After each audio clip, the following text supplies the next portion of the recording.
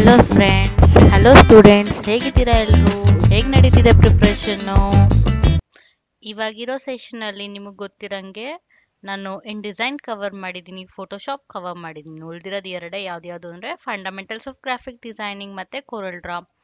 So MCQ ಎಲ್ಲ attend ಮಾಡಿದ್ರಿ ಅನ್ಕೊಂತೀನಿ. ಸೊ ಹೇಗಿತ್ತು?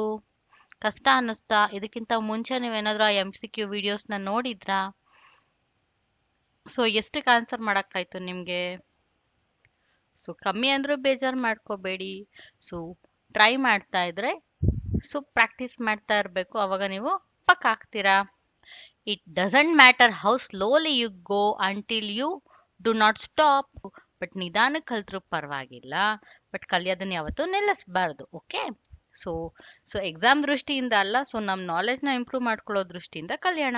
Okay, let's begin. So fundamental of graphic designing. DTP ಅಂದ್ರೆ ಏನಪ್ಪಾ ಅಂದ್ರೆ ಡೆಸ್ಕ್ಟಾಪ್ ಪಬ್ಲಿಷಿಂಗ್ ಅಂತ.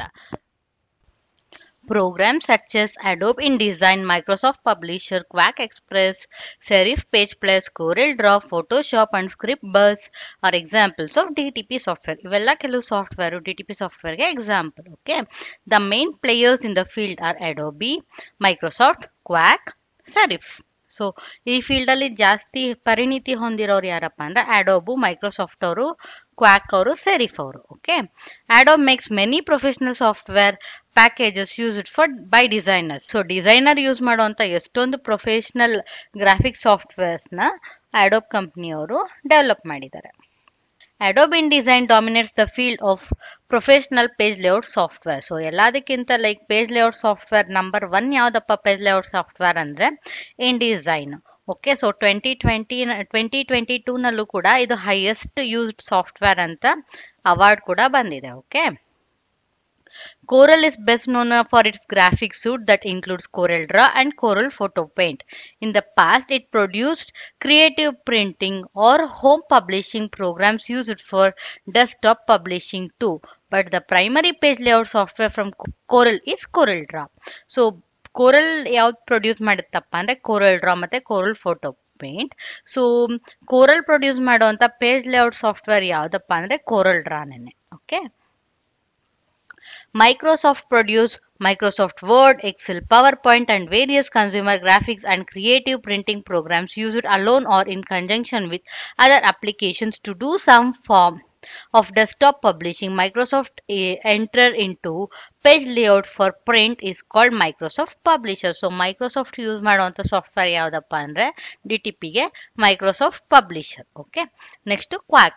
Quack has other software, but the one most closely associated with desktop publishing is Quack Express and its many extensions that enhance and expand the basic capabilities of Quack Express. So quack ಕಂಪ್ನಿಯಿಂದ so DTP software relative ಆಗಿ ಯಾವುದಿದೆ ಅಂದರೆ quack express ಅನ್ನೋ software ಇದೆ. Okay, serif produces A suit of applications for graphics and web design.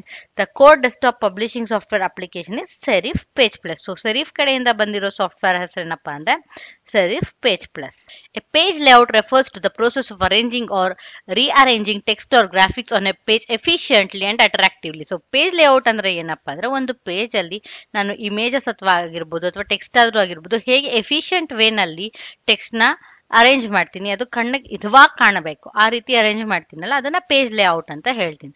So DTPದು advantages ಏನಪ್ಪ ಅಂದ್ರೆ enhance appearance with page layout, easy customization for a type of document, reduced production cost. When publication is ready, it is important to make the right selection of printing house, paper quality, right colors, right font styles. DTP advantage ಏನಪ್ಪ ಅಂದರೆ so page layouts ಎಲ್ಲ ನೋಡೋದಕ್ಕೆ ಮಾಮೂಲಿ word ಆ ಥರ ಪ್ಯಾಕೇಜಸ್ಗಿಂತ ತುಂಬ ಚೆನ್ನಾಗಿರುತ್ತೆ. So production cost ಕಮ್ಮಿ ಇರುತ್ತೆ. ಓಕೆ, ಸೊ ನಮಗೆ ಒಂದು ಪಬ್ಲಿಕೇಶನ್ ರೆಡಿ ಇದೆ ಅಂದರೆ ಸೊ ನಾವು ಎಲ್ಲಿ ಪ್ರಿಂಟಿಂಗ್ ಕೊಡ್ತೀವಿ ಅನ್ನೋದು ಇಂಪಾರ್ಟೆಂಟು. ಸೊ ಅದು ಪ್ರಿಂಟಿಂಗ್ ಕೊಡುವಾಗ ಪೇಪರ್ ಕ್ವಾಲಿಟಿ, ಯಾವ ಕಲರ್ಸ್ ಚೂಸ್ ಮಾಡಿದ್ದೀವಿ, ಯಾವ ಥರ ಫಾಂಟ್ಸ್ ಇದೆ, ಯಾವ ಫಾಂಟ್ ಸ್ಟೈಲು ಅನ್ನೋದು ಅಷ್ಟೇ important. We should provide printing house document that is to be printed, fonts used in our publication and files containing scanned images and all program data files when we decide our printing house. So ಇವಾಗ ನಾವು ಏನೋ ಒಂದು design ಮಾಡಿರ್ತೀವಿ ಅನ್ಕೊಳ್ಳಿ. So example ಒಂದು pamphlet, ಅದನ್ನ ನೀವು ಎಲ್ಲಿ ಪ್ರಿಂಟ್ ಮಾಡಿಸ್ಬೇಕು ಅಂತ ಡಿಸೈಡ್ ಮಾಡ್ತೀರಾ, ಅಲ್ಲಿಗೆ ತಗೊಂಡು ಹೋಗ್ತೀರಾ ಅಲ್ಲ, ಸೊ ಅದನ್ನ ನಾವು ಪ್ರಿಂಟಿಂಗ್ ಹೌಸ್ ಅಂತ ಹೇಳ್ತೀವಿ. ಸೊ ಅವ್ರ ಹತ್ರ ನಾವು ಏನೇನು ಡೇಟಾ ಕೊಡಬೇಕಾಗುತ್ತೆ, ಸೊ ನನ್ನ ಫೈಲ್ನ ಕೊಡಬೇಕಾಗುತ್ತೆ. ಸೊ ಅಲ್ಲಿ ಎಕ್ಸ್ಟ್ರಾ ಯಾವ್ದಾದ್ರು ಫಾಂಟ್ ಯೂಸ್ ಮಾಡಿದ್ರೆ ಆ ಫಾಂಟ್ನ ಕೊಡಬೇಕಾಗುತ್ತೆ ಅವ್ರಿಗೆ ಹೊಸದು. ಅಂದರೆ ಸಿಸ್ಟಮಲ್ಲಿ ಇಲ್ದೆಲ್ಲ ಇರೋ ಫಾಂಟ್ ನಾನೇ ಯಾವ್ದಾದ್ರು ಇನ್ಸ್ಟಾಲ್ ಮಾಡ್ಕೊಂಡು ಯೂಸ್ ಮಾಡಿದರೆ ಆ ಫಾಂಟ್ನ ಅವ್ರಿಗೆ ಕೊಡಬೇಕಾಗತ್ತೆ. ಇಲ್ಲಾಂದರೆ ಫಾಂಟ್ ಮಿಸ್ ಮ್ಯಾಚ್ ಆಗುತ್ತೆ. ಸೊ ನಾನು ಮಾಡಿರೋ ವರ್ಕು ಅಷ್ಟು ಅಟ್ರಾಕ್ಟಿವ್ ಆಗಿ ಕಾಣಲ್ಲ. ಓಕೆ, ಸೊ ಯಾವ್ದಾದ್ರು ಸ್ಕ್ಯಾನ್ಡ್ ಇಮೇಜ್ ಇತ್ತ ಲೈಕ್ ಲೋಗೋ ಆ ಥರದ್ದು ಏನಾದ್ರು ಅದು ಕೊಡಬೇಕಾಗತ್ತೆ. ಸ್ಕ್ಯಾನ್ಡ್ ಆದರೂ ಆಯ್ತು, ಇಲ್ಲ ಒರಿಜಿನಲ್ ಪಿಕ್ಚರ್ ಇದ್ರೆ ಕಾಪಿ ಅದನ್ನ ಕೊಡಬೇಕಾಗತ್ತೆ. Okay, the quality of the paper is determine by colour, wait and texture. So paper quality ಹೇಗಿದೆ ಅನ್ನೋದನ್ನ ಅದರ ಕಲರು, ಅದ್ರ ತೂಕ ಮತ್ತೆ ಅದು ನೋಡೋದಕ್ಕೆ ಹೇಗಿದೆ ಟೆಕ್ಸ್ಚರ್ ನೋಡ್ಕೊಂಡು ಹೇಳ್ತೀವಿ. When we need to print for the general masses, we need to print in large quantity, so low quality printer will suffice. ಈಗ ನಾನು ಒಂದು ಬುಕ್ನ ಪ್ರಿಂಟ್ ಮಾಡಬೇಕು ಅಂದ್ಕೊಳ್ಳಿ. ಸೊ ಅದು ನಾನು ಒಂದು 5,000 6,000 ಕಾಪೀಸ್ ಇಲ್ಲ 1,00,000 ಕಾಪೀಸ್ ಪ್ರಿಂಟ್ ಮಾಡಬೇಕು ಅಂದ್ಕೊಳ್ಳಿ. ಅವಾಗ ನಾನು ತುಂಬ ದಪ್ಪನೆ ಪೇಪರ್ ಹಾಕಿದ್ರೆ ಏನಾಗುತ್ತೆ ಅಂದರೆ, ಹೈ ಕ್ವಾಲಿಟಿ ದಪ್ಪನೆ ಪೇಪರ್ ಹಾಕಿದ್ರೆ ಏನಾಗುತ್ತೆ, ಬುಕ್ ಸೈಜು ವಾಲ್ಯೂಮು ಜಾಸ್ತಿ ಕಾಣಿಸುತ್ತೆ. ಸೊ ಬುಕ್ ವಾಲ್ಯೂಮ್ ಜಾಸ್ತಿ ಆಗಿದ ತಕ್ಷಣ ಅದ್ರ ಕಂಟೆಂಟು ಯಾರು ಓದೋದಕ್ಕೆ ಇಷ್ಟಪಡೋದಿಲ್ಲ. ಸೊ ಅದರಿಂದ ನಾವು ಸ್ವಲ್ಪ ಕಮ್ಮಿ ಕ್ವಾಲಿಟಿ ಪೇಪರ್ ತೊಗೊಂಡ್ರೆ ಥಿಕ್ನೆಸ್ಸು ಕಮ್ಮಿ ಆಗುತ್ತೆ. ಸೊ ಅವಾಗ ಪೇಪರ್ ಬುಕ್ದು ಥಿಕ್ನೆಸ್ ಕೂಡ ಕಮ್ಮಿ ಆಗುತ್ತೆ. ಸೊ ಲಾರ್ಜ್ ಮಾಸಸ್ಗೆ ನಾವೇನಾದ್ರೂ ಡೇಟಾ ಕೊಡ್ತಾ ಇದ್ದೀವಿ ಅಂದರೆ ಅವಾಗ ಲೋ ಕ್ವಾಲಿಟಿ ಪ್ರಿಂಟ್ ಪೇಪರನ್ನೇ ನನಗೆ ಕೆಲಸ ಮುಗಿಸುತ್ತೆ. If the publication is to be circulated with limited person and if it has some special purpose, we should use good quality paper even it is expensive. So for example, ಇವಾಗ ನೀವು invitation ಏನೋ print ಮಾಡಿಸ್ತಿದ್ದೀರಾ ಅನ್ಕೊಳ್ಳಿ. So ಆವಾಗ ನೀವು ಮಾಮೂಲಿ ಪೇಪರಲ್ಲಿ invitation print ಮಾಡ್ಸಿದ್ರೆ ಚೆನ್ನಾಗಿರುತ್ತಾ? ಇಲ್ಲ ಅಲ್ವಾ? ಸ್ವಲ್ಪ ದಪ್ಪಗಿರೋ ಅಂಥ ಪೇಪರಲ್ಲಿ, ಕಲರ್ಫುಲ್ ಆಗಿರೋ ಪೇಪರಲ್ಲಿ ಪ್ರಿಂಟ್ ಮಾಡಿಸ್ತೀರಾ, ದುಡ್ಡು ಜಾಸ್ತಿ ಆದರೂ ಪರವಾಗಿಲ್ಲ. ಅದನ್ನೇ ಇಲ್ಲಿ ಹೇಳ್ತಾ ಇದ್ದಾರೆ. Paper comes in various standard sizes and thickness. Paper ಬೇರೆ ಬೇರೆ ಸೈಜಸ್ ಅಲ್ಲಿ ಬರುತ್ತೆ, ಬೇರೆ ಬೇರೆ ಥಿಕ್ನೆಸ್ ಅಲ್ಲಿ ಬರುತ್ತೆ. Printing is usually done in standard size of papers to save cutting charges. So cutting ಚಾರ್ಜಸ್ನ save ಮಾಡೋದಕ್ಕೋಸ್ಕರ ನಾವು ಯಾವಾಗ್ಲೂ ಪ್ರಿಂಟ್ನ ಸ್ಟ್ಯಾಂಡರ್ಡ್ ಸೈಜಲ್ಲಿ ತೆಗಿತೀವಿ. Different types of paper are available in market ranging from white hand paper two pre printed paper. So ನಮ್ಗೆ ಎಷ್ಟೊಂದು ಥರ paper ಇದೆ ಮಾರ್ಕೆಟಲ್ಲಿ. ಲೈಕ್ ವೈಟ್ ಪೇಪರಿಂದ ಹಿಡಿದು ಲೈಕ್ ಮೋಟಿವ್ಸು ಆ ಥರದ್ದೆಲ್ಲನೂ ನನಗೆ ಪ್ರಿಂಟ್ ಆಗಿರುತ್ತೆ. ಸೊ ಅದನ್ನು ಪ್ರೀ ಪ್ರಿಂಟೆಡ್ ಪೇಪರ್ ಅಂತ ಹೇಳ್ತೀವಿ. Pre-printed paper are usually colored and have motifs and patterns printed on them. Usually used to print cover pages or posters. So ಈ motif papers ಎಲ್ಲ ಯಾವಾಗ use ಮಾಡ್ತೀವಿ ಅಂದ್ರೆ ಕವರ್ ಪೇಜಸ್ನ ಅಥವಾ ಪೋಸ್ಟರ್ಸ್ನ ಪ್ರಿಂಟ್ ಮಾಡಬೇಕಾದ್ರೆ ಯೂಸ್ ಮಾಡ್ತೀವಿ. Documents which carry colored pictures or photograph must be printed on thick glossy paper. So ನಾವು colour images ಏನಾದ್ರು ಪ್ರಿಂಟ್ ಮಾಡಿದ್ರೆ ನಮ್ಮ ತೆಳ್ಳು ಪೇಪರ್ ಯೂಸ್ ಮಾಡಿದ್ರೆ ಅದೇ ಆದಷ್ಟು ಎಷ್ಟೊಂದು ಇಂಕ್ನ ಹೀರ್ಕೊಳ್ಳುತ್ತೆ. ಅವಾಗ ಕಲರ್ ನಾನು ಏನು ಕೊಟ್ಟಿರ್ತೀನಿ ಅದು ಕಾಣಿಸೋದಿಲ್ಲ, ಯಾಕಂದರೆ ಪೇಪರ್ ಎಲ್ಲ ಹೀರ್ಕೊಳ್ಳೋದ್ರಿಂದ. ಸೊ ಅಂಥ ಫೋಟೋಸ್ ಏನಾದ್ರು ಪ್ರಿಂಟ್ ಮಾಡ್ಬೇಕಾದ್ರೆ ನಾವು ಯೂಶಲಿ ಗ್ಲಾಸಿ ಪೇಪರಲ್ಲಿ ಪ್ರಿಂಟ್ ಮಾಡ್ತೀವಿ. ಅದು ಸ್ಮರ್ಜ್ ಆಗಲ್ಲ, ಕಲರ್ ತುಂಬ ಹೀರ್ಕೊಳ್ಳಲ್ಲ, ಅದರಿಂದ ಎಫೆಕ್ಟಿವ್ ಕಲರ್ ರಿಪ್ರೊಡಕ್ಷನ್ ಆಗುತ್ತೆ. Glossy paper will not absorb inks and keep other side of the paper clean. So ಇನ್ನೊಂದು side of the paper clean ಆಗಿರುತ್ತೆ. Okay, greeting card, invitation cards R printed on thick paper for ಇಂಪ್ರೆಸಿಂಗ್ the reader. So readers ಓದೋರಿಗೆ ಚೆನ್ನಾಗಿರ್ಲಿ ಅಂದ್ಬಿಟ್ಟು so ಅದನ್ನೆಲ್ಲ thick papers ಅಲ್ಲಿ print ಮಾಡ್ತಾರೆ. Paper purchased for future use must be properly stored to protect from dust, moisture and sunlight that can damage to the paper.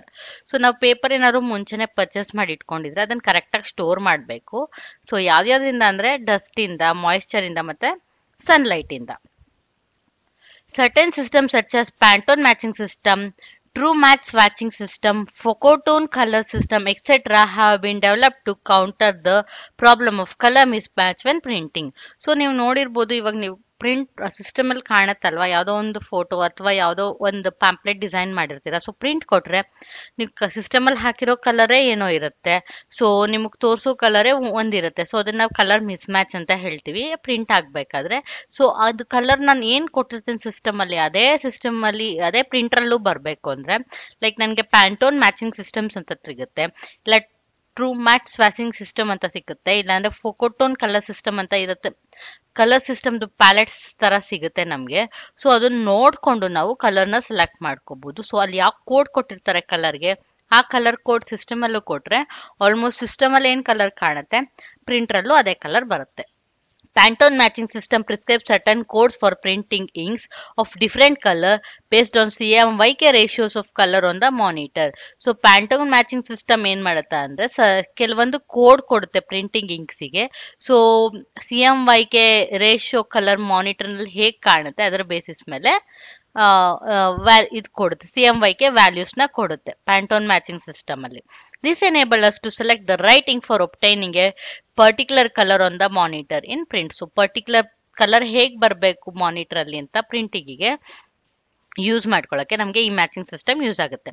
Colour may be use to indicate the nature of the subject for use in printing. So colours ಏನಕ್ಕೆ use ಮಾಡ್ತೀವಿ, so ನಾವು ಏನು ಪರ್ಪಸ್ಗೆ print ಮಾಡ್ತಿದೀವಿ ಅನ್ನೋದಕ್ಕೋಸ್ಕರ use ಮಾಡ್ತೀವಿ. So ಪ್ರತಿಯೊಂದೊಂದು ಕಲರ್ಗು ಅದರದ್ದೇ ಆದ ಒಂದು significance ಇದೆ. ಸೊ ನಾವು ಬೇಸಿಕಲಿ ಏನಕ್ಕೆ ಡಿಸೈನ್ ಮಾಡ್ತಿದೀವಿ ಅಂತ ಅರ್ಥ ಮಾಡಿಕೊಂಡು ಡಿಸೈನ್ ಮಾಡಬೇಕು. The font is nothing but the set of all characters, alphabets, ಪಂಚುಯೇಷನ್, symbols etcetera in certain style. So ನನ್ನ ಫಾಂಟ್ ಅಂದ್ರೆ ಏನಪ್ಪಾ ಅಂದ್ರೆ ನನ್ನ ಲೆಟರ್ಸು, ಪಂಚುಯೇಷನ್ ಮಾರ್ಕ್ಸ್ ಅಥವಾ ಸಿಂಬಲ್ಸ್ ಎಲ್ಲಾನು ಕೆಲವೊಂದು ಸ್ಟೈಲಲ್ಲಿ ಇರುತ್ತೆ, ಅದನ್ನ ನಾವು ಫಾಂಟ್ ಅಂತ ಹೇಳ್ತೀವಿ. The font style, font size together constitute A type R font type. So font type ಅಂದ್ರೆ ಏನಪ್ಪಾ ಅಂದ್ರೆ ಫಾಂಟು, ಫಾಂಟ್ ಸ್ಟೈಲ್ ಸೈಜು ಇವೆಲ್ಲ ಸೇರಿಸಿ ಫಾಂಟ್ ಟೈಪ್ ಅಂತ ಹೇಳ್ತೀವಿ. ಫಾಂಟ್ಸ್ ನ ನಾವು 2 ways ಕ್ಲಾಸಿಫೈ ಮಾಡ್ತೀವಿ, ವೆಕ್ಟರ್ ಫಾಂಟ್ಸ್ ಮತ್ತೆ ಬಿಟ್ ಮ್ಯಾಪ್ ಫಾಂಟ್ಸ್ ಅಂತ. ಸೊ ವೆಕ್ಟರ್ ಫಾಂಟ್ಸ್ ನ ನಾವು ಆಬ್ಜೆಕ್ಟ್ ಓರಿಯೆಂಟೆಡ್ ಫಾಂಟ್ಸ್ ಅಂತಾನು ಹೇಳ್ತೀವಿ.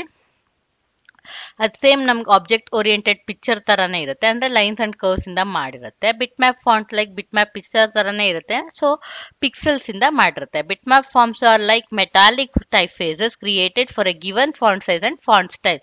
ಸೊ ಬಿಟ್ ಮ್ಯಾಪ್ ಫಾಂಟ್ ಒಂದು ಮೆಟಾಲಿಕ್ ಟೈಪ್ ಫೇಸ್ ತರ, ಸೊ ಅದು ಪರ್ಟಿಕ್ಯುಲರ್ ಸೈಜ್ಗೆ ಪರ್ಟಿಕ್ಯುಲರ್ ಸ್ಟೈಲ್ ಆಗಿ ಡಿಸೈನ್ ಮಾಡಿರ್ತೀವಿ. ಓಕೆ, ಅದಕ್ಕಿಂತ ಕಮ್ಮಿ ಅಂದ್ರೆ ಚೆನ್ನಾಗಿರುತ್ತೆ, ಅದಕ್ಕಿಂತ ಜಾಸ್ತಿ ಆದ್ರೆ ಅದು ಚೆನ್ನಾಗಿರಲ್ಲ. A font file that stores bitmap fonts.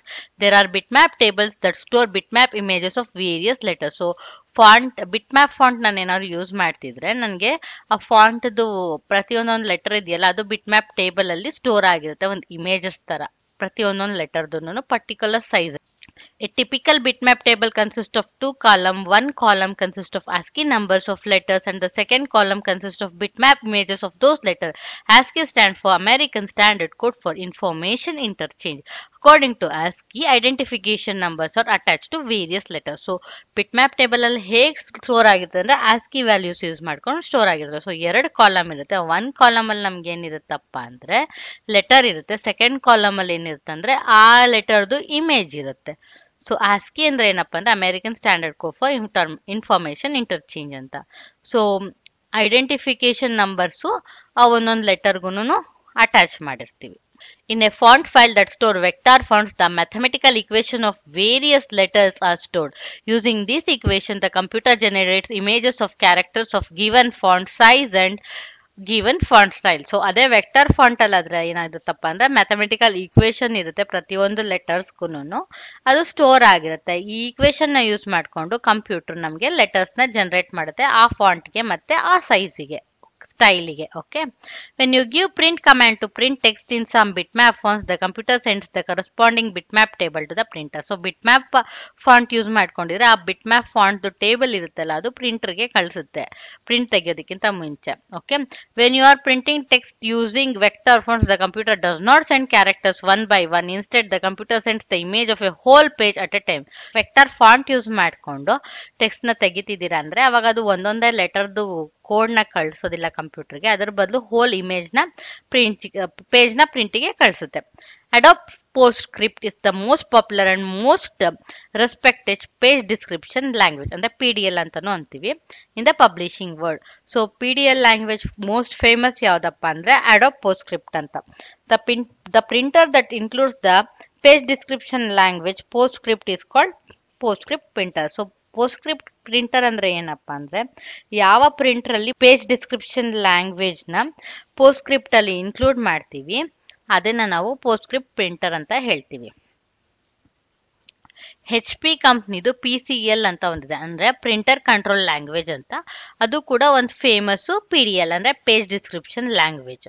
ಆಯ್ತಾ, ಅದು ಎಚ್ ಪಿ ಪ್ರಿಂಟರ್ ಅಲ್ಲಿ ಲೋಡ್ ಆಗುತ್ತೆ. The markup language adoption of the PDL is the page description markup language.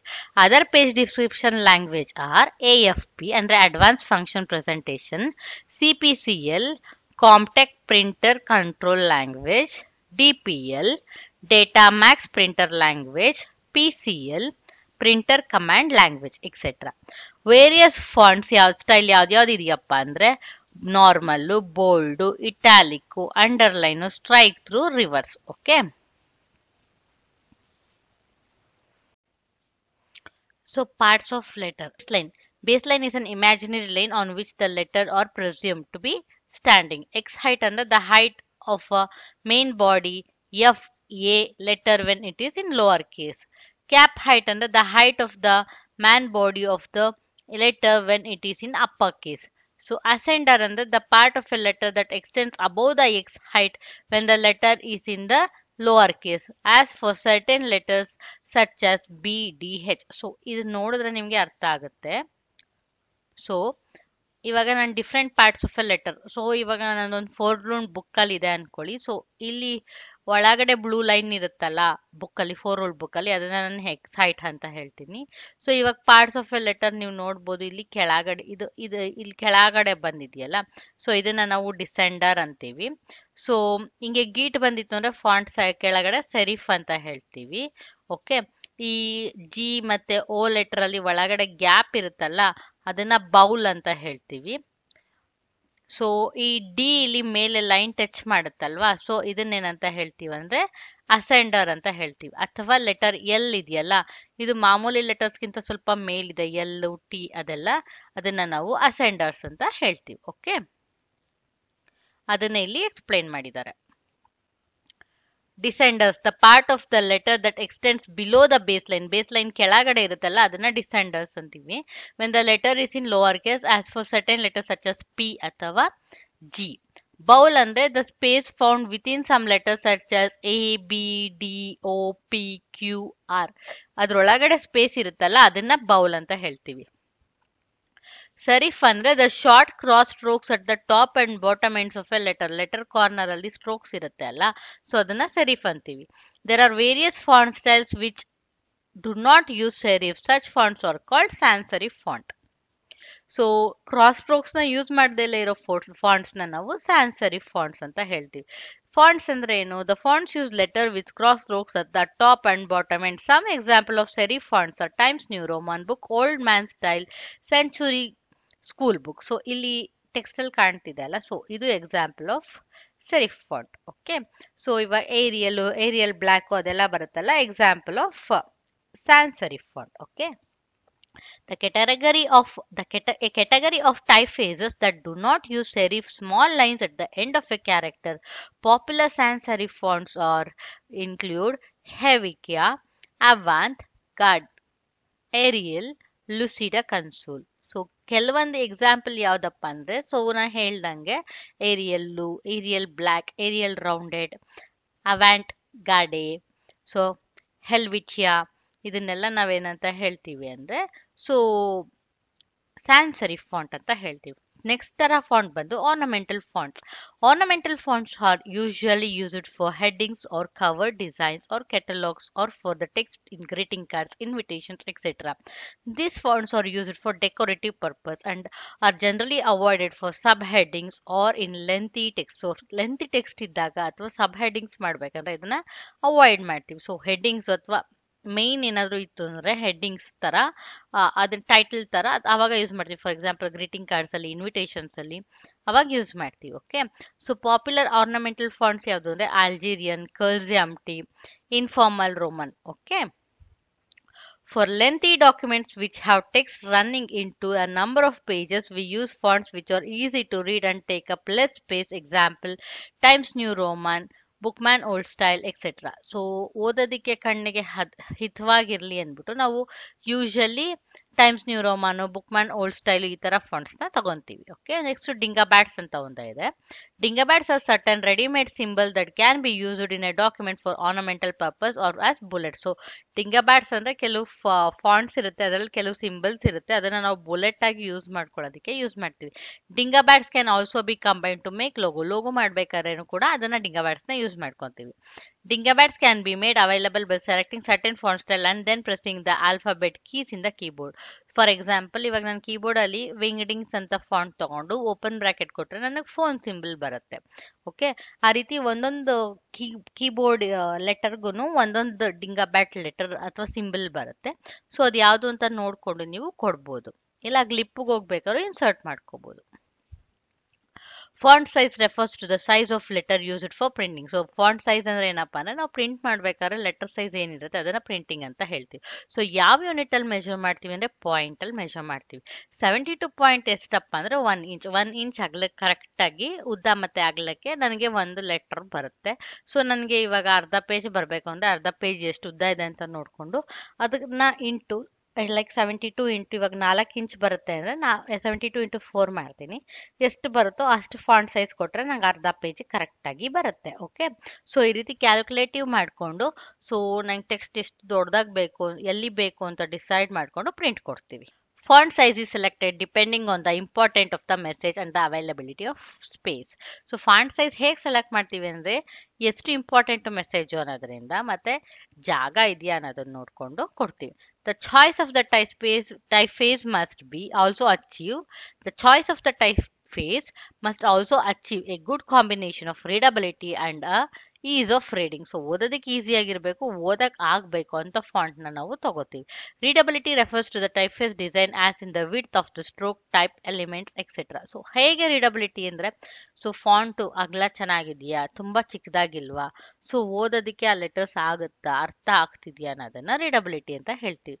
Graphics are classified into two groups, vector graphics and object oriented graphics. Graphics are classified into two groups. Vector graphics ನ ನಾವು object oriented graphics ಅಂತಾನು ಅಂತೀವಿ. ಬಿಟ್ map graphics ನ raster graphics ಅಂತಾನು ಹೇಳ್ತೀವಿ.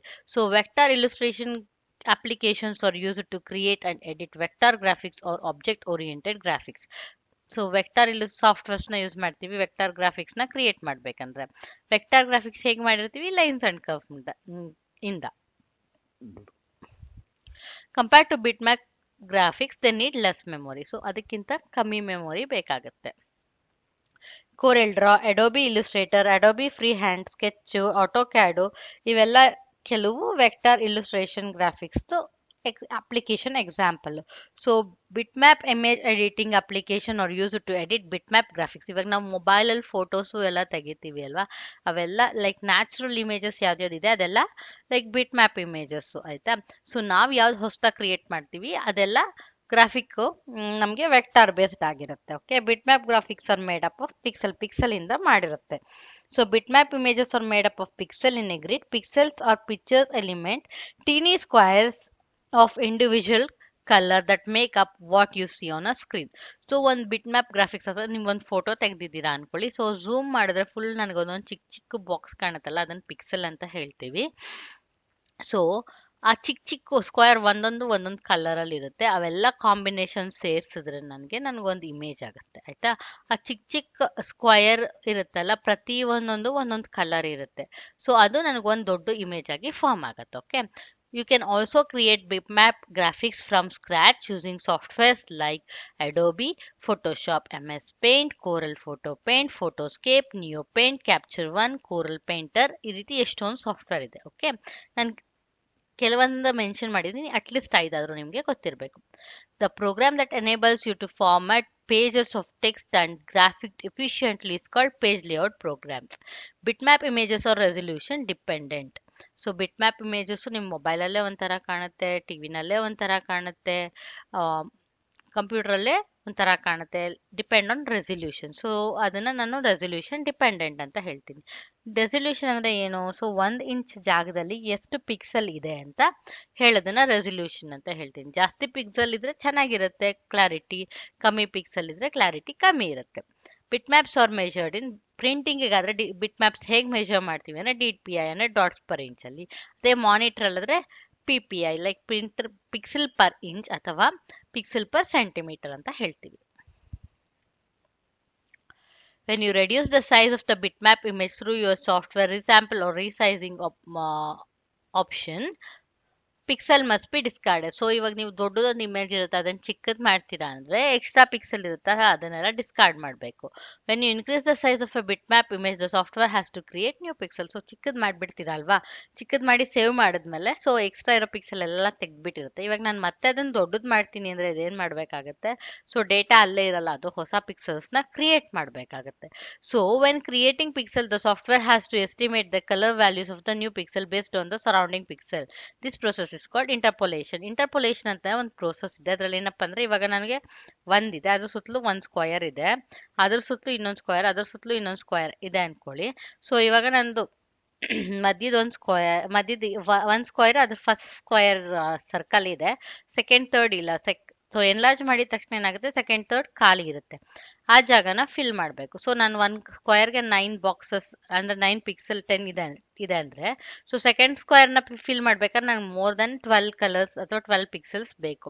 ಅವಾಗ ಏನ್ ಮಾಡುತ್ತೆ ಅಂದ್ರೆ ಇಲ್ಲಿ 9 ಅಥವಾ 10 ಪಿಕ್ಸೆಲ್ ಇರುತ್ತಲ್ಲ ಅದರಲ್ಲಿ ಕಲರ್ನ ತಗೊಂಡು ಆ ಪಿಕ್ಸೆಲ್ಸ್ ವ್ಯಾಲ್ಯೂಸ್ನ ಫಿಲ್ ಮಾಡುತ್ತೆ. ಹಾಗೆ ಮಾಡೋದ್ರಿಂದ ಏನಾಗುತ್ತೆ ಅಂದ್ರೆ ನನಗೆ ಸೊ ಒಂದು ಇಮೇಜ್ ಏನಿರುತ್ತೆ ಎನ್ಲಾರ್ಜ್ ಮಾಡಿದಾಗ ಕ್ಲಾರಿಟಿ ಕಮ್ಮಿ ಆಗುತ್ತೆ, ಯಾಕೆಂದ್ರೆ ಅದು ಕಲರ್ ಇರೋದಿಲ್ಲ, ಅದು ಮತ್ತೆ ರೀಸ್ಯಾಂಪಲ್ ಮಾಡಿ ನನಗೆ ಡಿಸ್ಪ್ಲೇ ಮಾಡೋದ್ರಿಂದ ಇಂಟರ್ಪೋಲೇಷನ್ ಪ್ರೋಸೆಸ್ ಅಲ್ಲಿ ಸೊ ಅಷ್ಟು ಕ್ಲಿಯರ್ ಆಗಿ ಇರಲ್ಲ.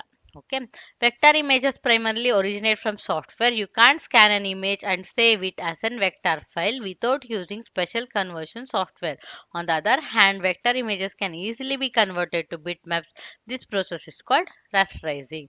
So vector images ನಾವು ಆಕ್ಚುಯಲ್ ಆಗಿ ಸಾಫ್ಟ್ವೇರ್ ಇಂದ ಕ್ರಿಯೇಟ್ ಮಾಡ್ತೀವಿ. ಸೊ ಒರಿಜಿನಲ್ ಆಗಿ ಯಾವುದು ಇರೋದಿಲ್ಲ. ಸೊ ನಾವೊಂದು ಇಮೇಜ್ ನ ಸ್ಕ್ಯಾನ್ ಮಾಡ್ಬಿಟ್ಟು ಅದನ್ನ ವೆಕ್ಟರ್ ಫೈಲ್ ಅಂತ ಸ್ಕ್ಯಾನ್ ಮಾಡೋದಕ್ಕೆ ಅಥವಾ ಸೇವ್ ಮಾಡೋದಕ್ಕೆ ಆಗಲ್ಲ. ಹಂಗೆ ಮಾಡಬೇಕು ಅಂದ್ರೆ ಸ್ಪೆಷಲ್ ಕನ್ವರ್ಷನ್ ಸಾಫ್ಟ್ವೇರ್ಸ್ ಎಲ್ಲ ಯೂಸ್ ಮಾಡಬೇಕಾಗತ್ತೆ. ಆದ್ರೆ ವೆಕ್ಟರ್ ಫೈಲ್ನ ನಾವು ಆರಾಮಾಗಿ ಬಿಟ್ ಮ್ಯಾಪ್ ಫೈಲ್ ಆಗಿ ಕನ್ವರ್ಟ್ ಮಾಡ್ಬೋದು. ಆ ಪ್ರೋಸೆಸ್ಗೆ ನಾವೇನಂತ ಹೇಳ್ತೀವಿ ಅಂದ್ರೆ ರಾಸ್ಟರೈಸಿಂಗ್ ಅಂತ ಹೇಳ್ತೀವಿ. Scaling on image to small size does not change the number of pixel in an image. So ದೊಡ್ಡ ಇಮೇಜ್ ಇರೋದನ್ನ ಚಿಕ್ಕ ಇಮೇಜ್ ಇರೋದ್ರೆ ಮಾಡಿದ್ರೆ ನಮಗೆ ಏನೂನು ಲೈಕ್ ಪಿಕ್ಸೆಲ್ ಎಷ್ಟು ಪಿಕ್ಸೆಲ್ ಇರುತ್ತೆ ಅದೇನು ಚೇಂಜ್ ಆಗಲ್ಲ. If you scale a bitmap image to a larger size in your document in a page layout software, you're going to see a definite jagged appearance. ನಾವೇನಾದ್ರು scale ಮಾಡಿದ್ರೆ ಬಿಟ್ಮ್ಯಾಪ್ image ನ ದೊಡ್ಡದಾಗಿ ನಮಗೆ blurry ಆಗಿ image ಕಾಣುತ್ತೆ. Okay, common ಬಿಟ್ಮ್ಯಾಪ್ formats ಯಾವ್ದಪ್ಪ ಅಂದ್ರೆ GIF, JPG, PNG, TIFF ಮತ್ತೆ PST. ಇದ್ರ ಎಕ್ಸ್ಪ್ಯಾನ್ಷನ್ ಎಲ್ಲ ಗೊತ್ತಿರಬೇಕು. The most common image file formats the most important for cameras, printing, scanning and internet use are JPG, TIFF like PNG, GIF. JPG is the most used file format. JPG is the file extension for JPEG files, that is Joint Photographics Expert Group Committee of ISO and ITU. So common ಆಗಿ ನಾವು use ಮಾಡೋ file format ಯಾವ್ದಂದ್ರೆ JPG, TIF, PNG ಮತ್ತೆ GIF. JPG ಅಂದ್ರೆ joint photograph expert group ಅಂತ. So GIF ಅಲ್ಲಿ ನನಗೆ 256 colour ಇರುತ್ತೆ, ಅದನ್ನ ನಾನು ಲಾಸ್ಲೆಸ್ ಕಂಪ್ರೆಷನ್ ಅಂತ ಹೇಳ್ತೀವಿ. ಸೊ ಅದನ್ನ ಯಾವಾಗ ಯೂಸ್ ಮಾಡ್ತೀವಿ ಅಂದ್ರೆ ವೆಬ್ ಅಲ್ಲಿ ಏನಾದ್ರು ಪಬ್ಲಿಷ್ ಮಾಡ್ಬೇಕಂದ್ರೆ ಯೂಸ್ ಮಾಡ್ತೀವಿ. ಸೊ ನಾವು ಡ್ರಾಯಿಂಗ್ಸ್ ಏನಾದ್ರು ಸ್ಟೋರ್ ಮಾಡಬೇಕು ಅಥವಾ ಟೆಕ್ಸ್ಟ್ ಏನಾದ್ರು ಸ್ಟೋರ್ ಮಾಡಬೇಕು ಅಥವಾ ಐಕಾನಿಕ್ ಗ್ರಾಫಿಕ್ಸ್ ಸ್ಟೋರ್ ಮಾಡಬೇಕು ಸ್ಮಾಲ್ ಸೈಜ್ ಅಲ್ಲಿ ಅಂದ್ರೆ ಅವಾಗ GIF ನ ಯೂಸ್ ಮಾಡ್ತೀವಿ. ಸೊ PNG ಫಾರ್ಮ್ಯಾಟ್ ಅದು ಕೂಡ lossless compression file format. So ನಾವು ವೆಬ್ಬಲ್ಲಿ ಪಬ್ಲಿಷ್ ಮಾಡ್ಬೇಕಾದ್ರೆ ಅದನ್ನು ಯೂಸ್ ಮಾಡ್ತೀವಿ. ಸೊ ಯಾಕೆ ಅಂದ್ರೆ ಅದು ಟ್ರಾನ್ಸ್ಪರೆನ್ಸಿ ನಮಗೆ ಸಪೋರ್ಟ್ ಮಾಡುತ್ತೆ. JPEG ಫಾರ್ಮ್ಯಾಟು ನಾನು ಲಾಸಿ ಕಂಪ್ರೆಷನ್ ಅಂತ ಹೇಳ್ತೀನಿ. ಸೊ ಲಾಸ್ ಆಗೋದಿಲ್ಲ ಅದು ಕಂಪ್ರೆಸ್ ಮಾಡಿದಾಗ. ಇದು ಏನಕ್ಕೆ ಅಂದ್ರೆ ಫೋಟೋಗ್ರಾಫು ಸ್ಮಾಲ್ ಸೈಜ್ ಅಂದ್ರೆ BMPಗಿಂತ ಸ್ಮಾಲ್ ಸೈಜಲ್ಲಿ ಸ್ಟೋರ್ ಮಾಡ್ಬೇಕಂದ್ರೆ ಯೂಸ್ ಮಾಡ್ತೀವಿ. JPG is A common choice for use in the web because it is compress. So compress ಆಗೋದ್ರಿಂದ ಅದು ಫಾರ್ಮ್ಯಾಟ್ ನಾವು ಯೂಸ್ ಮಾಡ್ತೀವಿ. JPEG R for photograph and realistic images. So realistic ಇಮೇಜಸ್ಗೆ ಯಾವ format use ಮಾಡ್ತೀವಿ ಅಂದ್ರೆ JPEG. For storing line, drawings, text and iconic graphics at a smaller page size, GIF or PNG are better choice. So ಇಮೇಜ್ನ ನಾವು smaller ಸೈಜಲ್ಲಿ save ಮಾಡಬೇಕು ಅಂದಾಗ GIF ಅಥವಾ PNG ನ use ಮಾಡ್ತೀವಿ. PNG R for line art, text heavy images and images with few colours. So ಸ್ವಲ್ಪ colours ಇದ್ರೆ ನಾನು ಇಮೇಜ್ ಅಲ್ಲಿ ಅವಾಗ PNG ನ ಯೂಸ್ ಮಾಡ್ತೀವಿ. ಬಿಟ್ map images in general do not inherit support transparency. So bit map images ನಮಗೆ ಟ್ರಾನ್ಸ್ಪರೆನ್ಸಿನ support ಮಾಡೋದಿಲ್ಲ. So GIF ಮತ್ತೆ PNG ನಮಗೆ ಟ್ರಾನ್ಸ್ಪರೆನ್ಸಿನ ಸಪೋರ್ಟ್ ಮಾಡುತ್ತೆ. Vector objects are defined by mathematical equation called Bezier curves rather than pixels. So they always render at the highest quality because they are device independent. So ನನಗೆ vector objects device independent. ಅದನ್ನು ನಾವು mathematical ಈಕ್ವೇಷನ್ಸ್ನ use ಮಾಡಿಕೊಂಡು like ಬೀಸರ್ ಕರ್ಸ್ ಇದು ಮಾಡಿರ್ತೀವಿ. ಪಿಕ್ಸೆಲ್ಸ್ನ use ಮಾಡಿರೋದಿಲ್ಲ. ಆದ್ರಿಂದ ಅದು device independent ಅಂತ ಹೇಳ್ತೀವಿ. Objects in a vector image mite consist of lines and curves and shape with ಎಡಿಟಬಲ್ attributes such as colour, fill, outline. So ನನಗೆ ಒಂದು ಆಬ್ಜೆಕ್ಟ್ನ ನಾನು ಕ್ರಿಯೇಟ್ ಮಾಡಿದ್ರೆ ವೆಕ್ಟರ್ ಇಮೇಜ್ ಅಲ್ಲಿ ಯೂಸ್ ಮಾಡಿಕೊಂಡು ಆ ಶೇಪ್ ನನಗೆ ಎಡಿಟಬಲ್ ಆಗಿರುತ್ತೆ. ಏನೇನು ಎಡಿಟ್ ಮಾಡ್ಬೋದು ಅಂದ್ರೆ ಕಲರ್ ಎಡಿಟ್ ಮಾಡ್ಬೋದು, ಫಿಲ್ ಎಡಿಟ್ ಮಾಡ್ಬೋದು, ಔಟ್ಲೈನ್ ಕೂಡ ಎಡಿಟ್ ಮಾಡ್ಬೋದು.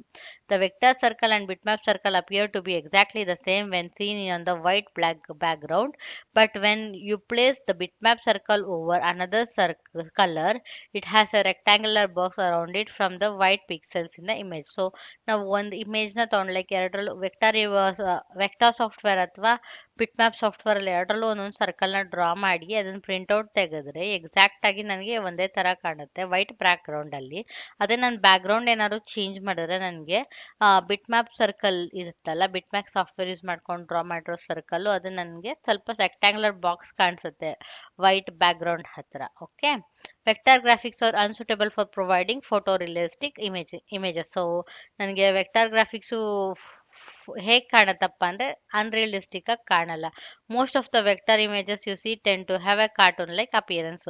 ಸೊ ನಮಗೆ ವೆಕ್ಟರ್ ಇಮೇಜಸ್ನ ನೋಡಿದ್ರೆ ಒಳ್ಳೆ ಕಾರ್ಟೂನ್ದು ನೋಡ್ದಂಗೆ ಇರುತ್ತೆ. ಓಕೆ, ಸೊ ರಿಯಲಿಸ್ಟಿಕ್ ಆಗಿ ನಾವು ಎಷ್ಟೇ ಟ್ರೈ ಮಾಡಿದ್ರು ಕೂಡ ಇರಲ್ಲ. So the most common reasons for wanting to convert A vector to a bit map would be for the use on the web. So ನಾವು ಏನಕ್ಕೆ ಕನ್ವರ್ಟ್ ಮಾಡ್ತೀವಿ ವೆಕ್ಟರ್ ಇಮೇಜ್ನ ಬಿಟ್ ಮ್ಯಾಪ್ ಇಮೇಜ್ಗೆ ಅಂದರೆ ಇಂಟರ್ನೆಟ್ಟಲ್ಲಿ ಯೂಸ್ ಮಾಡೋದಕ್ಕೆ ಕನ್ವರ್ಟ್ ಮಾಡ್ತೀವಿ.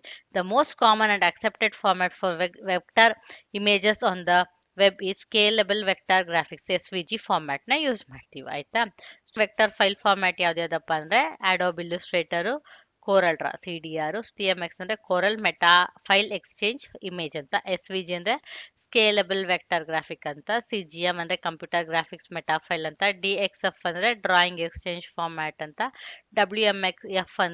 WMF ಅಂದರೆ ವಿಂಡೋಸ್ ಮೆಟಾ ಫೈಲ್ ಅಂತ, EPS ಅಂದರೆ ಎನ್ಕ್ಯಾಪ್ಸುಲೇಟೆಡ್ ಪೋಸ್ಟ್ ಸ್ಕ್ರಿಪ್ಟ್ ಅಂತ, PDF ಅಂದರೆ ಪೋರ್ಟಬಲ್ ಡಾಕ್ಯುಮೆಂಟ್ ಫೈಲ್ಸ್ ಫಾರ್ಮ್ಯಾಟ್ ಅಂತ, ಮತ್ತೆ PICT. ಕಲರ್ ಅಂದ್ರೆ ಏನಪ್ಪಾ ಅಂದ್ರೆ ಒಂದು ಎಲಿಮೆಂಟ್ ಅಂತ ಹೇಳ್ತೀವಿ. ಸೊ ನನಗೆ ಲೈಟ್ ಸ್ಟ್ರೈಕ್ ಮಾಡಿದಾಗ ಒಂದು ಆಬ್ಜೆಕ್ಟ್ ಮೇಲೆ ಅದು ಹೇಗೆ ರಿಫ್ಲೆಕ್ಟ್ ಆಗುತ್ತೆ ಕಣ್ಣಿಗೆ ಅನ್ನೋದನ್ನ ಕಲರ್ ಅಂತ ಹೇಳ್ತೀವಿ. ಸೊ ಕ್ರೋಮಾ ಅಂದ್ರೆ ಏನಪ್ಪಾ ಅಂದ್ರೆ ಸೊ ಎಷ್ಟು ಗ್ರೇ ಕಲರ್ ಇದೆ ಕಲರ್ಗೆ ಮಿಕ್ಸ್ ಆಗಿದೆ ಅನ್ನೋದನ್ನ ಕ್ರೋಮಾ ಅಂತೀವಿ. ಹ್ಯೂ ಅಂದ್ರೆ ಏನಪ್ಪಾ ಅಂದ್ರೆ ನಾವು ಕಲರ್ ಹೆಸರು ಕೊಡ್ತೀವಲ್ವಾ ಅದನ್ನ ಹ್ಯೂ ಅಂತೀವಿ. ನೆಕ್ಸ್ಟ್ ಇಂಟೆನ್ಸಿಟಿ ಅಂದ್ರೆ ಏನಪ್ಪಾ ಅಂದ್ರೆ ಎಷ್ಟು ಪ್ಯೂರ್ ಆಗಿದೆ ಕಲರು ಅಥವಾ ಎಷ್ಟು ಸ್ಯಾಚುರೇಟ್ ಆಗಿದೆ ಅಥವಾ ಎಷ್ಟು ಸ್ಟ್ರೆಂತಿ ಆಗಿದೆ ಅಥವಾ ಎಷ್ಟು ಬ್ರೈಟ್ ಆಗಿದೆ ಕಲರ್ ಅನ್ನೋದನ್ನ ಇಂಟೆನ್ಸಿಟಿ ಅಂತ ಹೇಳ್ತೀವಿ. ಸೊ ವ್ಯಾಲ್ಯೂ ಅಂದ್ರೆ ಏನಪ್ಪಾ ಅಂದ್ರೆ ಆ ಕಲರ್ ಲೈಟ್ ಆಗಿದೆಯಾ ಅಥವಾ ಡಾರ್ಕ್ ಆಗಿದೆಯಾ ಅಂತ ಹೇಳ್ತೀವಿ.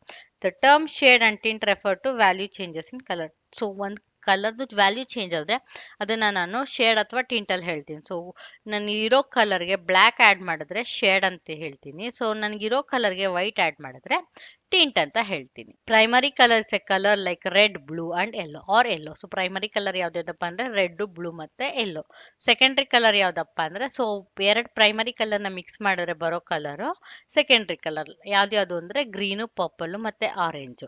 ಸೊ ಎಕ್ಸಾಂಪಲ್ ಏನಪ್ಪಾ ಅಂದ್ರೆ ಸೊ ನನಗೆ ರೆಡ್ ಮತ್ತೆ ಯೆಲ್ಲೋ ಮಿಕ್ಸ್ ಆದ್ರೆ ಆರೆಂಜ್ ಬರುತ್ತೆ. ಅದೇ ರೀತಿ ಗ್ರೀನು ಪರ್ಪಲ್ ಕೂಡ ಎರಡು ಕಲರ್ ಮಿಕ್ಸ್ ಮಾಡಿದ್ರೆ ಬರುತ್ತೆ. So ಟೆರ್ಷರಿ colour is the result of mixing 3 colours. So ಟೆರ್ಷರಿ colour ಅಲ್ಲಿ ಏನ್ ಮಾಡ್ತೀವಿ 3 ಕಲರ್ನ ಮಿಕ್ಸ್ ಮಾಡಿದ್ರೆ ಟೆರ್ಷರಿ ಕಲರ್ ಬರುತ್ತೆ. ಹಾರ್ಮನಿ ಅಂದ್ರೆ ಏನು? Harmony is created when colours close to each other on the outside of the colour wheel R use it together. So colour wheel ಅಲ್ಲಿ ಹತ್ರ ಇರೋ ಕಲರ್ಸ್ ನ ಯೂಸ್ ಮಾಡಿದಾಗ ಬರೋದು harmony. Contrast is created when colors from apart on the color wheel are used together. So colour wheel ಅಲ್ಲಿ ಇರುವಂತ colour ದೂರ ದೂರ ಇರುತ್ತಲ್ಲ ಅದನ್ನ ಸೆಲೆಕ್ಟ್ ಮಾಡ್ಕೊಂಡು ಯೂಸ್ ಮಾಡಿದ್ರೆ ಕಾಂಟ್ರಾಸ್ಟ್ ಅಂತ ಹೇಳ್ತೀವಿ. Contrast is vibrant, I catching, bold and exciting. So contrast colour ನಮಗೆ ನೋಡೋದಕ್ಕೆ ವೈಬ್ರೆಂಟ್ ಆಗಿರುತ್ತೆ, ಕಣ್ಣಿಗೆ ಹಿತವಾಗಿರುತ್ತೆ, ಬೋಲ್ಡ್ ಆಗಿರುತ್ತೆ ಮತ್ತೆ ಎಕ್ಸೈಟಿಂಗ್ ಆಗಿರುತ್ತೆ. ಸೊ ನಾನು ಹೇಳ್ದಂಗೆ ಪ್ರೈಮರಿ ಕಲರ್ಸ್ ಬಂತು red, blue, yellow. Okay, so combination of red ಮತ್ತೆ ಯೆಲ್ಲೋ ನನಗೆ ಆರೆಂಜ್ ಬರುತ್ತೆ, ರೆಡ್ ಮತ್ತೆ ಬ್ಲೂ ಬಂದ್ಬಿಟ್ಟು ಪಿಂಕ್ ಬರುತ್ತೆ, ಸೊ ಯೆಲ್ಲೋ ವಿತ್ ಬ್ಲೂ ಬಂದು ಗ್ರೀನ್ ಬರುತ್ತೆ. ಸೊ ಇದನ್ನ ನಾನು ಸೆಕೆಂಡರಿ ಕಲರ್ಸ್ ಅಂತ ಹೇಳ್ತೀವಿ. ಟೆರ್ಷರಿ ಕಲರ್ಸ್ ಹೇಗ್ ಬರುತ್ತೆ? ಸೊ ಕಾಂಬಿನೇಷನ್ ಆಫ್ 3 ಕಲರ್ಸ್ ಇಂದ ನನಗೆ ಟೆರ್ಷರಿ ಕಲರ್ ಬರುತ್ತೆ. ಫಾರ್ ಎಕ್ಸಾಂಪಲ್ ಇವಾಗ ಆರೆಂಜ್ ಮತ್ತೆ ಯೆಲ್ಲೋ ಸೇರಿದ್ರೆ ನನಗೆ ಈ ಟೆರ್ಷರಿ ಕಲರ್ ಬರುತ್ತೆ, ಆರೆಂಜ್ ಮತ್ತೆ ರೆಡ್ ಸೇರಿದ್ರೆ ನನಗೆ ಈ ಟೆರ್ಷರ್ ಕಲರ್ ಬರುತ್ತೆ. ಸೊ ನನಗೆ ರೆಡ್ ವಿತ್ ಪಿಂಕ್ ಸೇರಿದ್ರೆ ನನಗೆ ಈ ಕಲರ್ ಟೆರ್ಷರಿ ಕಲರ್ ಬರುತ್ತೆ. ಸೊ ಲೈಕ್ ಎಲ್ಲ ಪಿಂಕ್ ವಿತ್ ಬ್ಲೂ ಸೇರಿದ್ರೆ ನನಗೆ ಈ ಟ್ರೆಷರಿ ಕಲರ್ ಬರುತ್ತೆ. ಬ್ಲೂ ವಿತ್ ಗ್ರೀನ್ ಸೇರಿದ್ರೆ ನನಗೆ ಈ ಟೆಷರ್ ಕಲರ್ ಬರುತ್ತೆ. ಸೊ ಇದನ್ನ ನಾನು ಟ್ರೆಷರಿ ಕಲರ್ ಅಂತೀನಿ. ಸೊ ನಾನು ಕಲರ್ ಸೆಲೆಕ್ಟ್ ಮಾಡ್ಬೇಕಾದ್ರೆ ಈ ಆರೆಂಜ್ ಮತ್ತೆ ಈ ಕಲರ್ನ ತಗೊಂಡ್ರೆ ಲೈಕ್ ಇಲ್ಲಿದೆಯಲ್ಲ ಪಿಂಕ್ ಅಥವಾ ರೆಡ್, ಇದನ್ನ ನಾನು ಏನಂತ ಹೇಳ್ತೀನಿ ಅಂದ್ರೆ ಹಾರ್ಮನಿ ಅಂತೀನಿ. ಸೊ ಈಗ ನಾನು ಆರೆಂಜ್ ತಗೊಂತೀನಿ ಅಂದ್ರೆ ಇದ್ರ ಅಪೋಸಿಟ್ ಯಾವ್ದಿದೆ ನೋಡಿ, ಬ್ಲೂ ಇದೆ. ಸೊ ಎಲ್ಲೋ ಆರೆಂಜ್ ಮತ್ತೆ ಬ್ಲೂ ಅಥವಾ ಯೆಲ್ಲೋ ಮತ್ತೆ ಪಿಂಕ್ ನ ತಗೊಂಡ್ರೆ ಇದನ್ನ ಏನಂತ ಹೇಳ್ತೀವಿ ಅಂದ್ರೆ ಕಾಂಟ್ರಾಸ್ಟ್ ಕಲರ್ ಅಂತ ಹೇಳ್ತೀವಿ. ಅದನ್ನ ಇಲ್ಲಿ ಎಕ್ಸ್ಪ್ಲೈನ್ ಮಾಡಿರೋದು. Okay, warm colors such as red, orange and yellows all give a sense of heat and warmth. Warm colors ಇದೆಯಲ್ಲ ಅದು ನನಗೆ ಸ್ವಲ್ಪ ವಾರ್ಮ್ನೆಸ್ ನ ಕೊಡುತ್ತೆ. There also known as advancing colours as they appear closer to the viewer than other colors. ಗೆ ಹಾರ್ಟ್ಗೆ ತುಂಬಾ ಹತ್ರ ಇರುತ್ತೆ ಆ ಕಲರ್ಸ್. ಸೊ ಆ ಕಲರ್ ನಮಗೆ ವಾರ್ಮ್ನೆಸ್ ಕೊಡುತ್ತೆ. Cool colours such as blue, green. Cool colors such as blue, greens, and violets do the exact opposite. They give the feeling of being cold and also known as receding colors, and they appear most distant and farther away. So ಅದು ದೂರ ಅಂತ ಅನ್ಸುತ್ತೆ. So screen ಕಲರ್ನ ನಾವು RGB colour ಅಂತೀವಿ, printer ಕಲರ್ನ CMYK ಅಂತೀವಿ. So back ground colour screen ಯಾವ್ದಪ್ಪ ಅಂದ್ರೆ ಮಾನಿಟರ್ ಯಾವ್ದಪ್ಪ ಅಂದ್ರೆ black. So back ground colour printer ಯಾವ್ದಪ್ಪ ಅಂದ್ರೆ ವೈಟ್, ಅಂದ್ರೆ ಪೇಪರ್ ಕಲರ್ ಅಂತ ಹೇಳ್ತೀವಿ. In a monitor we use the colour scheme RGB. So monitor ಅಲ್ಲಿ ನಾವು RGB ಕಲರ್ ನ ಯೂಸ್ ಮಾಡ್ತೀವಿ. RGB ಅಂದ್ರೆ ರೆಡ್, ಗ್ರೀನ್, ಬ್ಲೂ ಅಂತ. ಸೊ ಬೇರೆ ಎಲ್ಲಾ ಕಲರು ಈ 3 ಕಲರ್ ಇಂದ ಜನರೇಟ್ ಆಗುತ್ತೆ. By adding these colour we can generate any colour we want including white. Black ಅಂದ್ರೆ ಏನು ಕಲರ್ ಇಲ್ಲ ಅಂತ. ಸೊ ಇದಕ್ಕೆ ನಾವು ಯೂಸ್ ಮಾಡೋ ಸ್ಕೀಮ್ ಯಾವ್ದಪ್ಪ ಅಂದ್ರೆ ಅಡಿಟಿವ್ ಸ್ಕೀಮ್ ಅಂತ ಯೂಸ್ ಮಾಡ್ತೀವಿ. ಸೊ CMYK ಅನ್ನೋದು ಪ್ರಿಂಟರ್ ಕಲರ್. ಸೊ ಅಲ್ಲಿ ನಾವು ಯಾವ್ದು ಯೂಸ್ ಮಾಡ್ತೀವಿ ಅಂದ್ರೆ ಸಬ್ಟ್ರಾಕ್ಟಿವ್ ಕಲರ್ ಸ್ಕೀಮ್ ನ ಯೂಸ್ ಮಾಡ್ತೀವಿ. ಸೊ ಅಲ್ಲಿ ಪ್ರಿಂಟರ್ ಅಲ್ಲಿ ನನಗೆ 2 ತರ ಕಲರ್ಸ್ ನ ಯೂಸ್ ಮಾಡ್ಬೋದು. ಒಂದು ಪ್ರೋಸೆಸ್ ಕಲರ್ ಮತ್ತೆ ಸ್ಪಾಟ್ ಕಲರ್.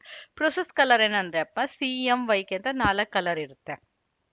ಅಂದ್ರೆ ಕ್ಯಾನ್, ಯೆಲ್ಲೋ, ಮೆಜಂತಾ, ಕೆ ಅಂದ್ರೆ ಬ್ಲ್ಯಾಕ್. ಓಕೆ, ಆ 4 ಕಲರ್ ಕಾಂಬಿನೇಷನ್ಸ್ ನ ಯೂಸ್ ಮಾಡ್ಕೊಂಡು ಬೇರೆ ಕಲರ್ಸ್ ಎಲ್ಲ ನನಗೆ ಜನರೇಟ್ ಆಗುತ್ತೆ. ಲೈಕ್ ಮಿಲಿಯನ್ಸ್ ಆಫ್ ಕಲರ್ಸ್ ನನಗೆ ಬರುತ್ತೆ. ಸೊ ನನಗೆ ಪ್ರೊಡ್ಯೂಸ್ ಆಗ್ಬೇಕಂದ್ರೆ ಆ ಕಲರ್ ಈ ಕಲರ್ CMYK ಮಿಕ್ಸ್ ಆಗಿ ಲೈಕ್ ಎಷ್ಟೊಂದು ಕಲರ್ಸ್ ಡಾಟ್ಸ್ ಎಲ್ಲ ಓವರ್ಲ್ಯಾಪ್ ಆಗಿ ಬ್ಲೆಂಡ್ ಆಗಿ ನನಗೆ ಫುಲ್ ಸ್ಪೆಕ್ಟಮ್ ಬರುತ್ತೆ, ನೋಡೋದಕ್ಕೆ ಚೆನ್ನಾಗಿರೋ ಹಂಗೆ. ಆಯ್ತಾ? ಸೊ ಆಫ್ಸೆಟ್ ಪ್ರಿಂಟಿಂಗ್ ಅಲ್ಲಿ ಏನ್ ಮಾಡ್ತಾರೆ, ಸ್ಪಾಟ್ ಕಲರ್ ಅಥವಾ ಸಾಲಿಡ್ ಕಲರ್ ಅಂತ ಹೇಳ್ತೀವಿ. ಲೈಕ್ ಒಂದ್ ಕಲರ್ ಇಂಕ್ ನ ಎತ್ಕೊಂಡೋಗಿ ಪ್ಯೂರ್ ಕಲರ್ ಅಥವಾ ಮಿಕ್ಸ್ ಆಗಿರ್ಬೋದು ಅದನ್ನ ಪ್ರಿಂಟ್ ಮಾಡ್ತೀವಿ. ಅಂದ್ರೆ ಡೈರೆಕ್ಟ್ ಆಗಿ ಅದೊಂದು ಕಲರ್ ಹಾಕಿ ಅದೊಂದನ್ನೇ ಪ್ರಿಂಟ್ ಮಾಡ್ತೀವಿ. ಸೊ ಆ ತರ ಕಲರ್ನ ಏನಂತೀವಿ ಅಂದ್ರೆ ಸ್ಪಾಟ್ ಕಲರ್ ಅಂತ ಹೇಳ್ತೀವಿ. ಸೊ ಇವಾಗ ಎಕ್ಸಾಂಪಲ್, ಇವಾಗ ನೀವು ಮನೆಗೆ ಪೇಂಟ್ ಹೊಡಿಸ್ಬೇಕು ಅನ್ಕೊಳ್ಳಿ. ಸೊ ನೀವು ಪೇಂಟ್ ಒಂದು ಇದು ಕೊಡ್ತಾರಲ್ವಾ ಕಲರ್ ಸೆಲೆಕ್ಟ್ ಮಾಡೋದಕ್ಕೆ. ಸೊ ನೀವು ಯಾವ ಕಲರ್ ಸೆಲೆಕ್ಟ್ ಮಾಡ್ತೀರಾ ಎತ್ಕೊಂಡೋಗಿ ಕೊಟ್ರೆ ಅವ್ನು ಬಕೆಟ್ ಫುಲ್ ಅದೇ ಕಲರ್ ಹಾಕೊಡ್ತಾನಲ್ವಾ, ಅದನ್ನ ನೀವು ಸ್ಪಾಟ್ ಕಲರ್ ಅಂತ ಅನ್ಕೋಬಹುದು. ಸೊ ಆ ಕಲರ್ನ ತಂದ್ಬಿಟ್ಟು ಮನೆ ಫುಲ್ ಪೇಂಟ್ ಮಾಡ್ತೀರಾ ಅಲ್ವಾ, ಸೊ ಅದನ್ನ ಸ್ಪಾಟ್ ಕಲರ್ ಅಂತ ಅನ್ಕೋಬಹುದು ನೀವು. ಓಕೆ, ಒಂದು ಎಕ್ಸಾಂಪಲ್ ಕೊಡ್ತಾ ಇದ್ದೀನಿ. Next, keyboard, mouse, track ball, tablet and stylus are the input devices. ಕೆಲವು ಇನ್ಪುಟ್ ಡಿವೈಸಸ್ ಯಾವ್ದ್ಯಾವ್ದಪ್ಪ ಅಂದ್ರೆ keyboard, mouse, track ball, tablet, stylus ಇದನ್ನ ಇನ್ಪುಟ್ ಡಿವೈಸ್ ಅಂತೀವಿ. ಇದನ್ನ ಬಿಟ್ಟು ಕೂಡ ಬೇಕಾದಷ್ಟು ಇನ್ಪುಟ್ ಡಿವೈಸ್ ಇದೆ. ಸೊ ಇಲ್ಲಿ graphic designing related input devices ಮಾತ್ರ ಎಕ್ಸ್ಪ್ಲೈನ್ ಮಾಡಿದ್ದಾರೆ. Okay, track ball is an alternative to a mouse work same as mouse ತರಾನೇ ವರ್ಕ್ ಮಾಡುತ್ತೆ. Scanning is A process of creating soft copy from hard copy, that is reverse of printing. So printing ಅಲ್ಲಿ ಏನಾಗುತ್ತೆ, scanning ಅಲ್ಲಿ ಏನಾಗುತ್ತೆ ಅಂದ್ರೆ, ಈಗ ನನ್ಗೇನೋ ಬೇಕಾಗಿರುತ್ತೆ, like ಅದು ಪೇಪರ್ ಅಲ್ಲಿ ಇರುತ್ತೆ ಅನ್ಕೊಳ್ಳಿ, ಅದನ್ನ ಸ್ಕ್ಯಾನಿಂಗ್ ಮಿಷಿನ್ ಒಳಗಡೆ ಇಟ್ಟು ಸ್ಕ್ಯಾನ್ ಬಟನ್ ಅಂತ ಕೊಡ್ತೀನಿ. ಅವಾಗ ಏನಾಗುತ್ತೆ, ಪೇಪರ್ ಅಲ್ಲಿ ಏನ್ ಡೇಟಾ ಇರುತ್ತೆ ಅದು ನನಗೆ ಕಂಪ್ಯೂಟರ್ ಟ್ರಾನ್ಸ್ಫರ್ ಆಗುತ್ತೆ. ಸೊ ಆ ರೀತಿ ಪೇಪರ್ ಅಲ್ಲಿ ಇರೋ ಡೇಟಾ ಕಂಪ್ಯೂಟರ್ ಟ್ರಾನ್ಸ್ಫರ್ ಆದ್ಮೇಲೆ ಅದು ನನಗೆ ಮುಟ್ಟಕ್ಕಾಗಲ್ಲ ಅಲ್ವಾ, ಸೊ ಅದನ್ನ ಸಾಫ್ಟ್ ಕಾಪಿ ಅಂತ ಅರ್ಥ ಮಾಡ್ಕೋಬಹುದು. ಸೊ ಆ ಕಾಪಿನ ಸಾಫ್ಟ್ ಕಾಪಿ ಅಂತ ಹೇಳ್ತೀವಿ. Scanner is an input device that optionally scans images, printed text, handwriting, or an object and converts it to a digital image. So ಅದನ್ನ ಸ್ಕ್ಯಾನ್ ಮಾಡಿ ಅದನ್ನ ಅದು ಡಿಜಿಟಲ್ ಫಾರ್ಮ್ ಆಗಿ ಕನ್ವರ್ಟ್ ಮಾಡುತ್ತೆ. ಡಿಫ್ರೆಂಟ್ ಟೈಪ್ಸ್ ಆಫ್ ಸ್ಕ್ಯಾನರ್ ಯಾವ್ದಿದಪ್ಪ ಅಂದ್ರೆ, flat bed ಸ್ಕ್ಯಾನರು, sheet Fed ಸ್ಕ್ಯಾನರು, hand held ಸ್ಕ್ಯಾನರು, ಮತ್ತೆ drum ಸ್ಕ್ಯಾನರು. So flat bed scanner ನೋಡೋದಕ್ಕೆ ನಮಗೆ ಜೆರಾಕ್ಸ್ ಮಿಷಿನ್ ತರ ಇರುತ್ತೆ ಅಥವಾ ಫೋಟೋ ಕಾಪಿಯರ್ ತರ ಇರುತ್ತೆ. ಶೀಟ್ ಫೆಡ್ ಸ್ಕ್ಯಾನರ್ ಏನಪ್ಪಾ ಅಂದ್ರೆ, ಲೈಕ್ ಇಂಕ್ ಜೆಟ್ ಪ್ರಿಂಟರ್ ತರ ಇರುತ್ತೆ, ಶೀಟ್ ಎಲ್ಲ ಫೀಡ್ ಆಗಿರುತ್ತೆ, ಸೊ ಒಂದೊಂದನ್ನ ಸ್ಕ್ಯಾನ್ ಮಾಡುತ್ತೆ. ಒಂದಾದ್ಮೇಲೆ ಒಂದು ಸ್ಕ್ಯಾನ್. ಹ್ಯಾಂಡ್ ಹೆಲ್ಡ್ ಸ್ಕ್ಯಾನರ್ ಅಂದ್ರೆ, ಇವಾಗ ನೀವು ಮಾಲ್ಸ್ ಎಲ್ಲ ಹೋಗ್ತಿರಲ್ಲ, ಸೊ ಅವರು ನಿಮ್ಮ ಬಾರ್ ಕೋಡು ಏನೇನು ಐಟಮ್ ತಂದಿರ ಅಂತ ಸ್ಕ್ಯಾನ್ ಮಾಡ್ತಾರೆ ಅಲ್ಲ, ಸೊ ಅದನ್ನ ಹ್ಯಾಂಡ್ ಹೆಲ್ಡ್ ಸ್ಕ್ಯಾನರ್ ಅಂತ ಅನ್ಕೋಬಹುದು. ಡ್ರಮ್ ಸ್ಕ್ಯಾನರ್ ತುಂಬಾ ದೊಡ್ಡದು ಆಕ್ಚುಲ್ ಆಗಿ, ಸೊ ಹೈ ಕ್ವಾಲಿಟಿ ಇನ್ಸ್ಟ್ರೂಮೆಂಟ್ ಅದು ಹೈ ರೆಸೊಲ್ಯೂಷನ್ ಆಗಿರುತ್ತೆ, ಸೊ ಅದು ತುಂಬಾ ಕಾಸ್ಟ್ಲಿ ಕೂಡ. ಸೊ ಇವಾಗ ತುಂಬಾ ಜಾಸ್ತಿ ಡಾಕ್ಯುಮೆಂಟ್ ಲೈಕ್ 30,000 40,000 ಪೇಜ್ ಸ್ಕ್ಯಾನ್ ಮಾಡಬೇಕು ಅಂದ್ರೆ ಅವಾಗ ನಾವು ಡ್ರಮ್ ಸ್ಕ್ಯಾನರ್ನ ಯೂಸ್ ಮಾಡ್ತೀವಿ. ಓಕೆ, ಸೊ ಮಾನಿಟರ್ ಅನ್ನೋದು ನಮ್ದು ಔಟ್ಪುಟ್ ಡಿವೈಸ್. ಸೊ ಮಾನಿಟರ್ ಅಲ್ಲಿ ಡಿಫ್ರೆಂಟ್ ಟೈಪ್ಸ್ ಆಫ್ ಮಾನಿಟರ್ ಇದೆ, ಲೈಕ್ CRT, LCD, LED. ಮುಂಚೆ ಡೂಮ್ ಶೇಪ್ ಮಾನಿಟರ್ ಇತ್ತಲ್ಲ, ಹಳೆ ಟಿವಿ ತರ, ಅದನ್ನ ನಾವು CRT ಮಾನಿಟರ್ ಅಂತೀವಿ. CRT ಅಂದ್ರೆ ಏನಪ್ಪಾ ಅಂದ್ರೆ ಕ್ಯಾಥೋಡ್ ರೇ ಟ್ಯೂಬ್ ಅಂತ. LCD ಮಾನಿಟರ್ ಮತ್ತೆ LED ಮಾನಿಟರ್ ಲೇಟೆಸ್ಟ್ ಆಗಿ ನಾವು ಯೂಸ್ ಮಾಡುವಂತ ಮಾನಿಟರ್. LCD ಅಂದ್ರೆ ಏನಪ್ಪಾ ಅಂದ್ರೆ ಲಿಕ್ವಿಡ್ ಕ್ರಿಸ್ಟಲ್ ಡಿಸ್ಪ್ಲೇ ಅಂತ. LED ಅಂದ್ರೆ ಎಮಿಟಿಂಗ್ ಡಯೋಡ್ ಅಂತ. ಓಕೆ, ಸೊ ಇವಾಗ ನಾವು ಆಲ್ಮೋಸ್ಟ್ ಯೂಸ್ ಮಾಡೋದು LED monitors. A printer is a device that accepts text and graphics output from a computer and transfer the information to paper, usually to standard size sheet of paper. So printer ಅನ್ನೋದು ಒಂದು device, ಅದೇನಪ್ಪ ಮಾಡುತ್ತೆ ಅಂದ್ರೆ text ಅಥವಾ graphic ನ output ಆಗಿ ತಗೊಂಡು computer ಇಂದ ಅದನ್ನ ಟ್ರಾನ್ಸ್ಫರ್ ಮಾಡುತ್ತೆ. ಲೈಕ್ ಏನ್ ಇನ್ಫಾರ್ಮೇಶನ್ ಇದೆ ಅದು ಪೇಪರ್ ಅಲ್ಲಿ ಪ್ರಿಂಟ್ ಮಾಡುತ್ತೆ. ಎಲ್ಲಿ ಯಾವ ಪೇಪರ್ ಅಲ್ಲಿ ಅಂದ್ರೆ almost standard size of paper ಅಲ್ಲಿ ಪ್ರಿಂಟ್ ಮಾಡ್ತೀವಿ. Personal computer printers can be distinguished as impact or non-impact printers. So computer printers ಇದೆಯಲ್ಲ, ಪರ್ಸನಲ್ ಕಂಪ್ಯೂಟರ್ ಪ್ರಿಂಟರ್ಸ್, ಅದನ್ನ ಎರಡು ಟೈಪ್ ಕ್ಲಾಸಿಫೈಡ್ ಮಾಡ್ತೀವಿ, ಇಂಪ್ಯಾಕ್ಟ್ ಮತ್ತೆ ನಾನ್ ಇಂಪ್ಯಾಕ್ಟ್. ಇಂಪ್ಯಾಕ್ಟ್ ಅಂದ್ರೆ ಏನಪ್ಪಾ ಅಂದ್ರೆ, ಯಾವ್ದು ನನಗೆ ಇವಾಗ ಕಾರ್ಗನ್ ಕಾಪಿ ಹಾಕಿದ್ರೆ ಹಿಂದೆ ಇಂಪ್ರೆಷನ್ ಬರುತ್ತಲ್ಲ, ಆ ತರ ಪ್ರಿಂಟರ್ಸ್ ನ ಇಂಪ್ಯಾಕ್ಟ್ ಪ್ರಿಂಟರ್ ಅಂತೀವಿ. ಯಾವ್ದು ಇಂಪ್ರೆಷನ್ ಬರಲ್ಲ ಅದನ್ನ ನಾನ್ ಇಂಪ್ಯಾಕ್ಟ್ ಅಂತೀವಿ.